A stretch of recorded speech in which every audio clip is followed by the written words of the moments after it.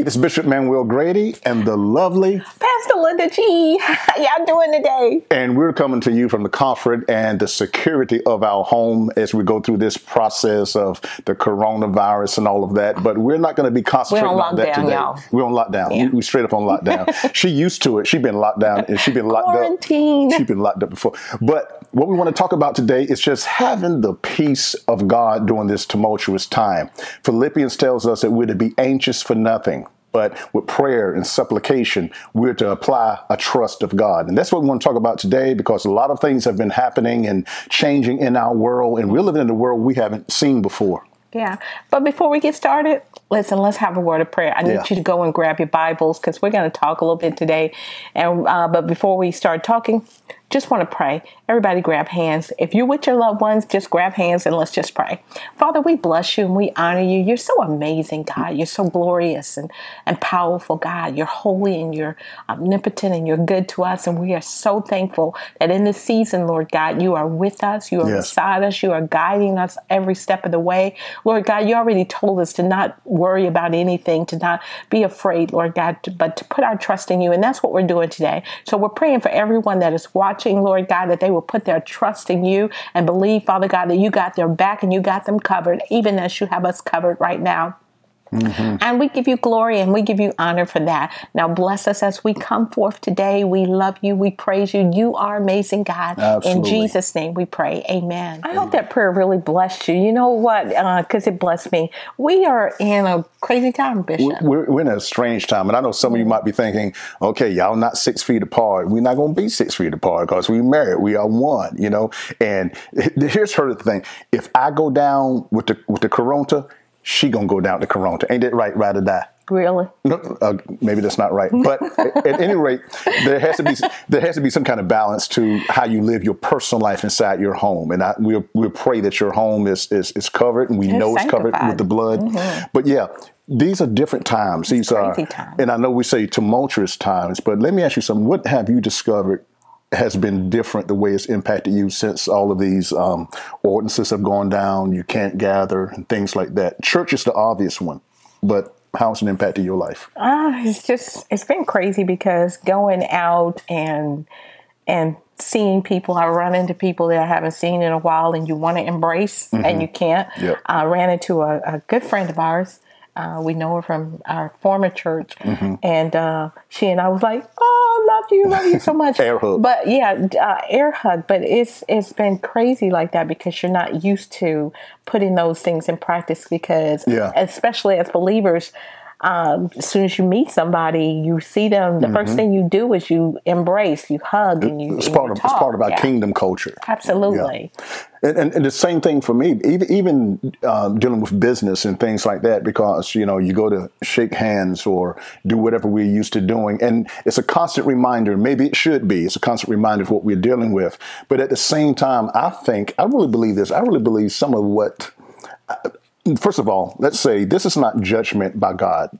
This is not judgment by God by any means. But it is predestined. But it's predestined. It's prophecy. It's prophetic. God knew it was going to happen. And it's just like Job. You know, the enemy came to attack Job's life, but it was not God doing the attacking. Yeah. But he was showing us how his ability to protect us in any manner of attack is prevalent, and how it's a part of us being children of the Lord. So, you know, it got me to thinking about the things that are being brought back to our consciousness in the times that we're having to deal with this. It's the essential things. One of the things that they're talking about in the media now, they're shutting everything down. As of Friday of last week, everything in Greensboro was shut down at 5 o'clock. Mm-hmm. And they only said that the essential people or the essential workers are the only ones that's going to be allowed to go to work or whatever. Right. So I thought that's great. You know, you got your doctors and your lawyers, well, not lawyers, but your doctors and your first responders. And I thought, okay, well, that's great. But there are some essentials that we need as a body of believers and the people in general that we need to put into play right now too. Yeah. So we need to have our own essentials. And one of the things I think someone mentioned, maybe you told me this, is that the sale of Bibles are going up, whether people are getting them offline or from Walmart. Yeah, they can't keep them on the shelf. You can't keep Bibles on the shelf. And we know that some of the people that are more cynical, they'll say, well, this happened in 9/11 and this happened at this particular tragedy. But the important thing is not it doesn't really matter. It doesn't matter how it happened or quote unquote how long it lasts, because it may not be what we think is a global turn in evangelism or something like that. But think about this. If 1 soul, 2 souls, 10 souls are impacted by realizing that we need more than just what we think we need, that the essentials with God are enough, then I think that's worth it. Well, yeah, absolutely. The essentials. Let's talk about them. The essentials, I believe, what the essentials are is basically the Word of God, getting back to the Bible, because that's the only solidified truth that there is. Another essential is prayer. Right. Another essential is taking care of you. And another essential is taking care and getting to know your family again. And I believe that in this time, this critical time, that if we take these essentials along with us, the word, prayer, getting to know our Savior again, getting reconnected with our family and friends again, I believe that this is one of the things that's really going to strengthen this country. And I believe that when we come out of this, we're going to come out stronger. What do you think?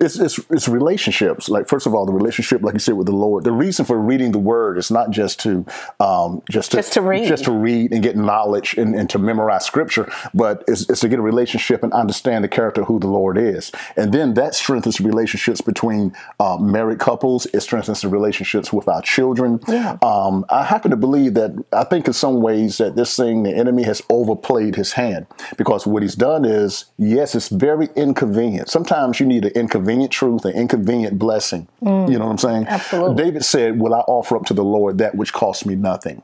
He didn't want a convenient sacrifice to be given that didn't cost him anything. So when you look at what this has done is it's brought the children home from school. Yeah, that's inconvenient. But guess what? Mothers and dads are reconnecting to their children. Yeah, in a way that they should have a long time been doing anyway. all we tend to let everything, the issues and the concerns of life, drive us away from family, drive us away from relationship, and I believe that really because of the busyness of this country, and because we have so much in this country, we are blessed, and there's nothing wrong with being blessed. But sometimes the busyness can actually distract you from family, from friends, from relationship, from husbands and wives, from getting everything that they need to be a total package. And so he said the enemy's played his hand. I believe that. I believe that he's played his hand to a point where he's overplayed it. His hand to a point where now people are being pushed back into family, and husband and wives relationships are going to be strengthened in this. Absolutely, because it's almost like the empty nest thing. You know, when Angel left the house, and then, after 18 years of taking care of your children, and the last one leaves, all of a sudden you've got this somewhat stranger that maybe you were friends and dating, and you haven't done that, in however many years, according to how you have children. Well, we know that's the case, don't we? Let me tell you something. When Angel left the house, we were lost. Because we had, at the beginning of us having her, we got pregnant, and then once she came, 6 months in, we were starting the church. And so two children. Yeah, 2 children. So by the time the church had grew up and Angel had grew up and left home, we discovered that there was no us. It was us, the church, and Angel. And when Angel went off, we dug into the church, but we realized that there was this huge hole missing. And I believe that that's part of the busyness of this country. We are so busy building, and we were so busy building the church, and me being super mom and you being super dad and super doing pastor, super bishop. Oh yeah. And super friend and super everything. And then somehow we got hit with kryptonite. Because it wasn't just church. It was the engagements that you had to do, the preaching outside of the church that you had to do. I'm on the airplane going from places to places. It was a remarkable time. It was wonderful. I'm thankful for it. Yeah. But I realize now in hindsight, like you always do, I realize the stretching of relationship and the breaking of relationship. And if we're going to be, we're an honest couple. One of the things we pride ourselves on is transparency and trying to help you. And go ahead. Do you want to be honest or not? Exactly. Yeah. And we want to help you in things you're going through. Our marriage suffered because of all of this. Our relationship suffered, obviously, first. That's the thing. And then the marriage suffered because you got to have a relationship before you have a marriage. And that's the thing. We were best friends when we were 22 and 23 years of age. But here's the thing, Bishop. We got together and we were two very incomplete people, right, that was not mature, was not healed, not whole. And not we saved, got together, not saved, and we got together. And that kind of grew with us. Yeah. And we realized that once, our daughter went away and, you had suffered the loss of your mom, and all of this came back to haunt us again. You had two very incomplete people that was trying to make a whole marriage. And I believe that that's one of the things one of the problems, I don't even know how we got here. Maybe this is where God intended for us to be. But that's one of the things that most marriages and most couples are suffering from right now. They got together in an incomplete state. They were two fractions of people trying to get together and make a whole, and it does not work that way. And in my case, as a man and as a husband, I found my perceived value in what I did as a pastor, or how I provided, or what I did in line with what we do as leaders, as pastors. So I found my pseudo security, because it was really false. It was fake. It was, and it was not essential. It was not essential. And I thought, man, life is good. We've done this. Church is doing fine, or whatever. And sometimes God has to come and says, that's not essential in your life, and pull that rug out from under you. Because and it hurts when he pulls it. It hurts. Generally, if someone pulls a rug out from under you, you're probably going to fall backwards and bump your head. Fall. And then you got to come face to face with who you really are. And you have to mature in that area. And that's one of the things that God was doing with us. We had to come face to face with who we really were. We didn't have our daughter and her events, her cheering and her needs that we had to meet. Everything that we were attending with her. We didn't have that. We didn't have school meetings or anything like that. We didn't have homework. We didn't have any of that. I couldn't really do the homework anyway. I couldn't either. Some of it. It was a challenge for me. After third grade, I fell off. But we had to come face to face with ourselves. We couldn't hide behind anything anymore. And I believe that one of the greatest things that is going on with married couples today is they got something that they're hiding behind, that they don't have to deal with the reality of who they really are as a couple and as individual people. And as I said before, my husband and I, we met, we were broken. We didn't know who we were. We were shattered. We was a mess. We got saved and we got religious, and we fell into the religious pattern, and we still didn't come face to face with who we were. And then we went into the parenthood status, and we still didn't come face to face with who we were. Then we went from parenthood to pastoring, and God in heaven knows that you got to put on a plastic face in order to pastor. Absolutely. So we never were able to come into the fullness of who we were. And never coming into the fullness of who we were, we never healed. And so if that's true for us as individuals and as couples, it's multiplied among humanity. And I believe that right now, the Church of the Lord Jesus Christ has gotten to a place where there are millions of couples like us. Oh, yeah, absolutely. And you don't have to be in ministry. You can be in any type of relationship. You can be in any type of business, any type of vocation. And the Bible says, for God so loved the world. Pastors, let's get this straight. It's not just about us inside our four walls, okay? It's not just about our church organizations. The Bible says, for God so loved the world. That he sent his only begotten son. And no, we're not children of God until we accept Jesus Christ. That's true. But he loves the world. And what he's doing is, first, he does start with his church, because charity and discipline begins at home. All right.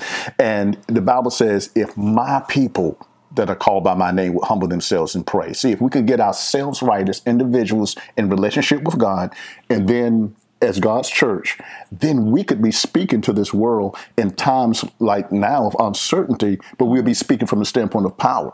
But right now, we're not even dealing with the essentials of what it is to be a church. Yeah. Because we haven't dealt with, like you said, the essentials of what it is to be a human being. To be a man, being. to be a woman.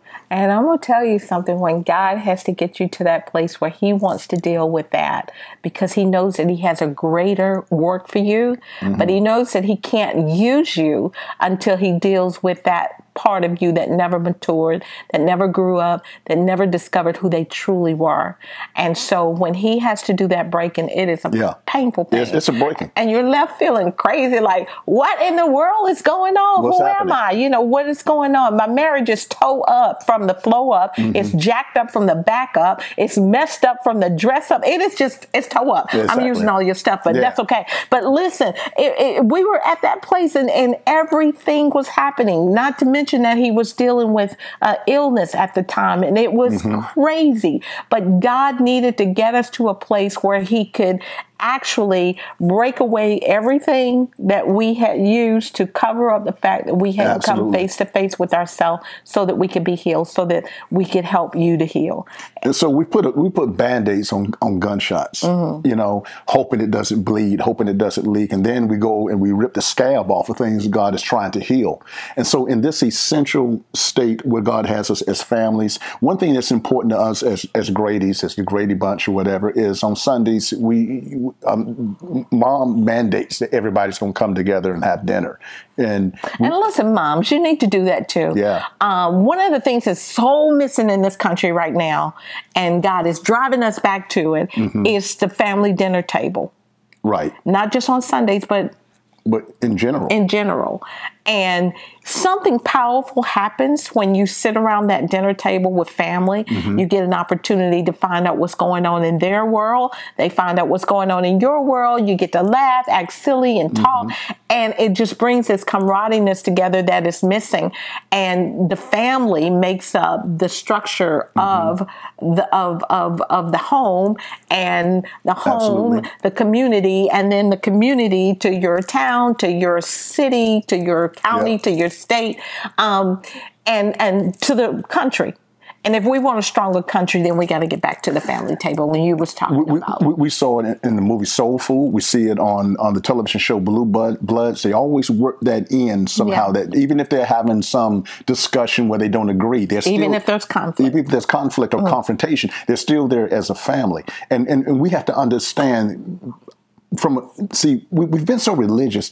There is no place in the Bible where we have children's church. There's no place in the Bible where we have youth ministry. And I know that tears people up. Let me say something. There's nothing wrong with that.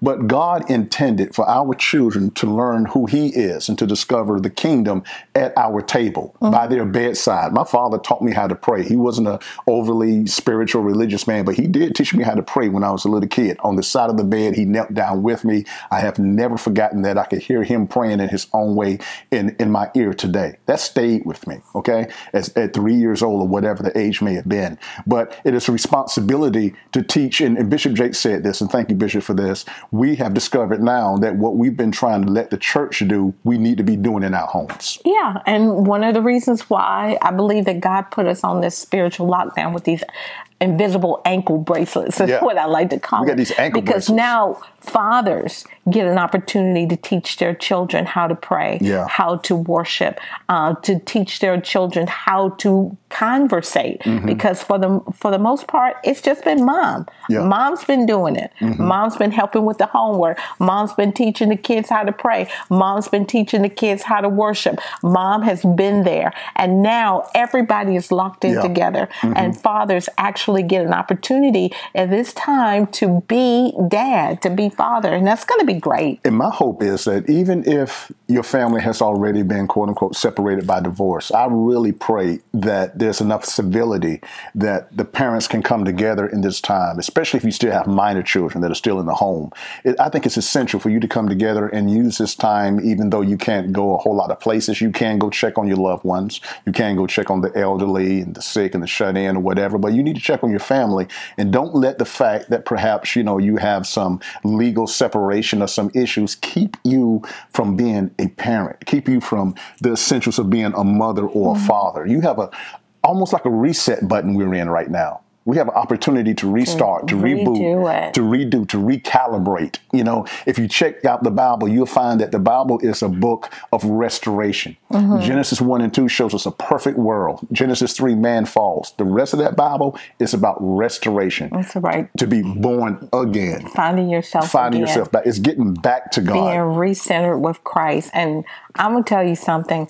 What has been happening to me in all of this, being home, I was already a home person anyway, you know. I think some of our greatest strengths are also our weaknesses. Because my greatest strength is to be alone. I am a loner. I learned how to be alone because I was pushed into it, and I love it. And so now just being in this house some days just by myself, just worshiping and praising God and getting in His Word and rediscovering the beauty of His Word and the beauty of who He is and the beauty of who Jesus is and the whole reason that He came. And it's just been so powerful. And so this thing, you know, us just being pushed back to the house, to stay in the house.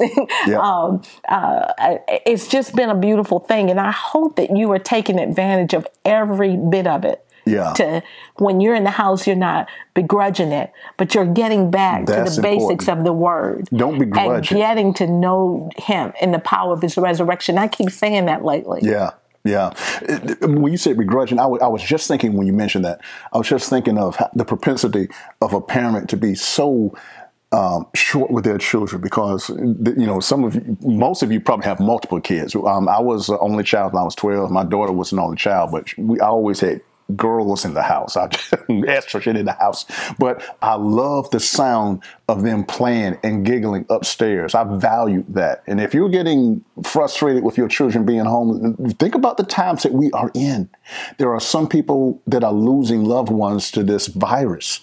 And they would give anything for the frustration. Yeah, I'm just thankful you got to be thankful, man. Just thankful to be at home. And that's essential. You know, when Angel gets home, and this is another thing I'm so grateful for, that she is home in this season, because she could still be out there in her apartment, and knowing my daughter, she would be doing her thing regardless of what is going on. But it is such a blessing that she is home right now. And so when she gets home from work, I'm just thankful, you know, when I'm making dinner in here, and just to know that she's in the house and not out there being crazy. It is a blessing.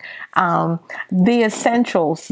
We've talked about marriage being one of the essential things, family being one of the essential things, getting back to God, getting back to the basics of who He is and why He came and how much He loves you.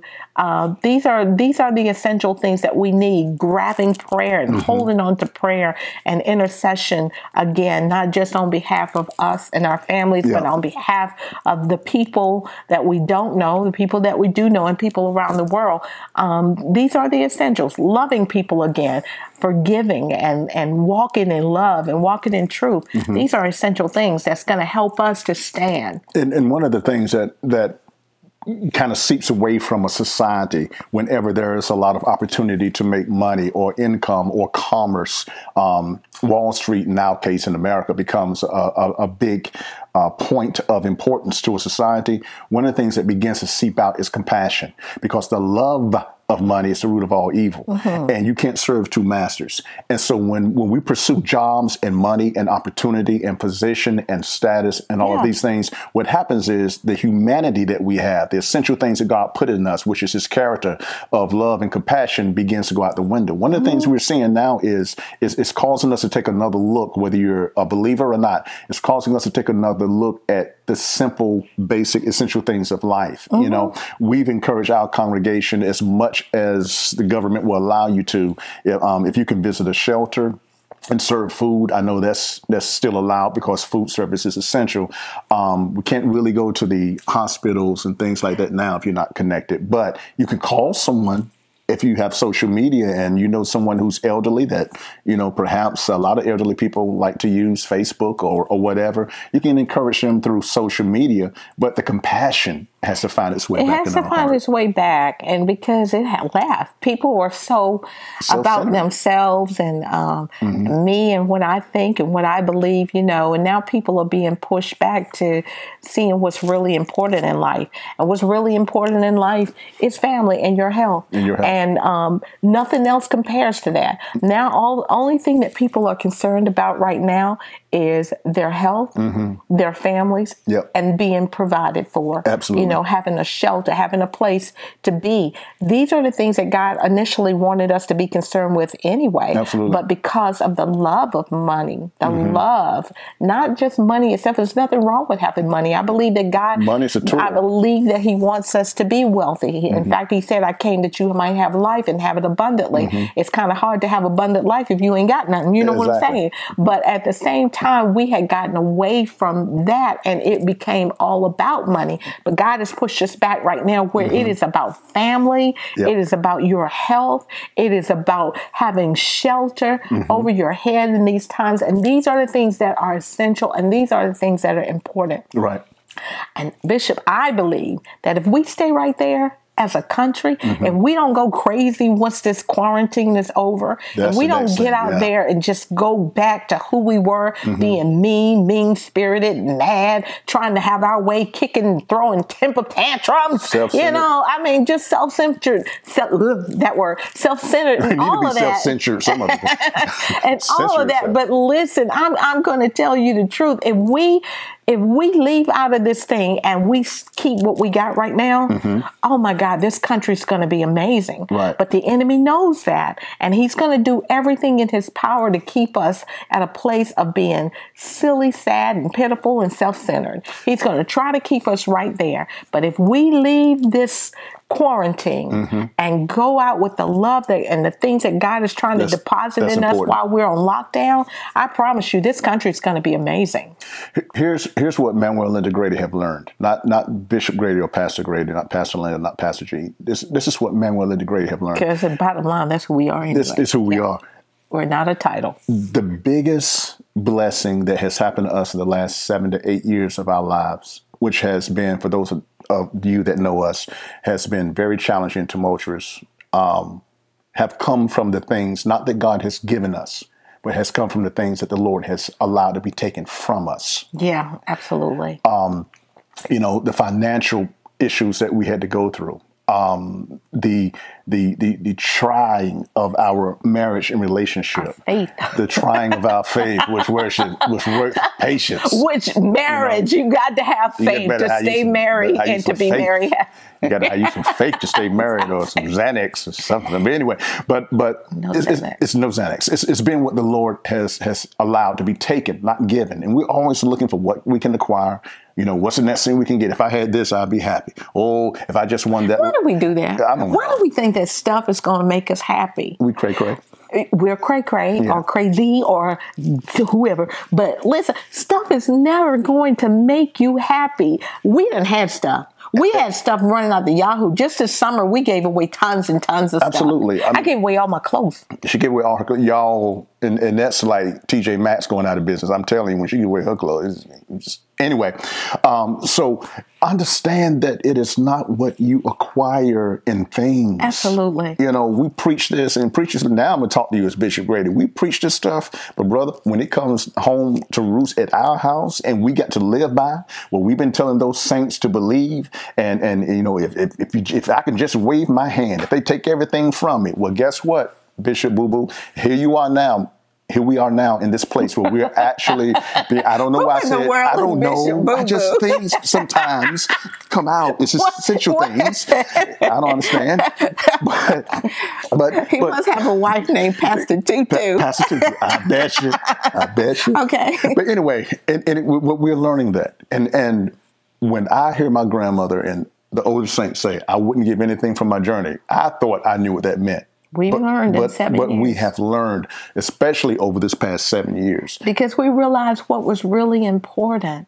Yeah. And it wasn't, oh my God, it wasn't the amount of stuff that God had blessed us with, because He did. We are blessed. He did. Even now, even in, taking away and giving away, we are still blessed. But we realize that in this journey, this 7-year journey, it was what we discovered. Yeah. And I discovered that there was a man inside of him that I hadn't seen. There was a man that was hiding behind brokenness that God would eventually pull out. And a man now that I see that is desperately trying to find his place back to beyond, can I say this? Yeah. Beyond what everybody thinks, what everybody sees or what everybody wants to believe. And but I'm seeing a different man now. Mm-hmm. And I praise God for this man. But it was that journey that we went through to be able to see how essential and beautiful the union of marriage was. Mm-hmm. We are working on our marriage and working on us as a couple, and God is doing amazing things. And as individuals. Exactly, as a couple, as individual, and God is doing amazing things, and we want to continue on. We really do. And I'm not just talking about the marriage, but I'm talking about this conversation because it is a powerful conversation. It is one that I believe that everybody needs to hear. But before we continue on, maybe it'll be next week when we come back at you. But can we just go to a little break right now? And I want you to stay tuned, because we'll be right back. Be right back. God bless you.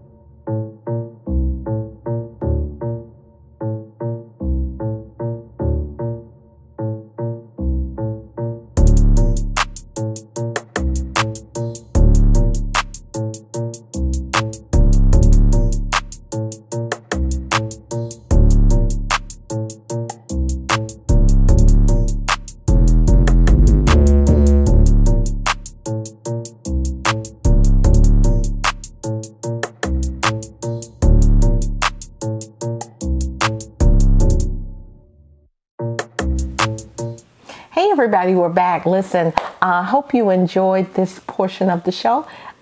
We are going to be coming back next week, and we're going to be talking about the essentials of marriage, really marriage and family. So we are excited. Hope you are. Hope you're going to come back and be with us. Bishop, you going to pray for him? Yeah, let's pray right now, because we know that perhaps somebody's watching that doesn't know the Lord Jesus Christ. And beyond that, we don't only want to pray for your salvation. We're going to pray also that in this time of being sequestered, or this time of being shut in, that we are going to reconnect with our families, with ourselves, and that God is going to strengthen us. So repeat this prayer with me. Father, we thank you. We thank you that you sent your Son. To die on the cross for our sin. And by virtue of that death. We have eternal life. We receive Jesus. As our Savior. And we thank you for the gift. of the Holy Spirit. That gives us the essential oil. The character. The life. And the presentation of Christ. And we know now. That we are born again. In Jesus' name. Amen. Now, if you pray that prayer for us, you're saved. But my wife is going to pray one more prayer, and it's just going to be a prayer of covering, of love, and of success for your home. Father, we thank you for your grace and your graciousness and your goodness. And Father, we just thank you, Lord God, for covering our homes, every doorpost, every windowsill. Father God, that you're covering us and protecting us from all seen and unseen dangers. And for that, we give you the glory and we give you the honor. Father, we take authority over every demonic plague, Father God, that is floating in the air. Every demonic plague that has been sent by the enemy, Lord God, that would try to come upon us, to break us, to stop us, to kill us out, Lord. And we just thank you right now that we are healed, we are delivered, we are set free. Yes. We walk in the power and the restoration of Jesus. And for that, Father, we give you glory and we give you honor. We thank you, Lord God, that no plague will come near us. And we thank you, Lord God, that we will not walk in fear. We take authority over every spirit of fear, and we walk in the goodness of your Spirit. And we walk, Father God, in boldness and confidence. In Jesus' name we pray. Jesus' name. You are amazing, God. Amen, amen, amen, amen. He's an amazing God. Listen, Thank you for watching. We can't wait to be with you again. See you next week. And you let us come to your house, and we thank you for coming into ours. And listen, thank you to our Life Lifters family for supporting us and for your tithe and your offering. We appreciate that. If you want to give into this ministry, there's information on your screen. There's Cash App, Life Lifters Church. There's also our website at www.lifelifters.com. And we have great resources there for you too. And we just thank you for this. It's going to be great. Things are going to get better. We love you with the love of God. Hit that subscribe button. No fear, okay? No Bye, fear. guys. Bye, y'all.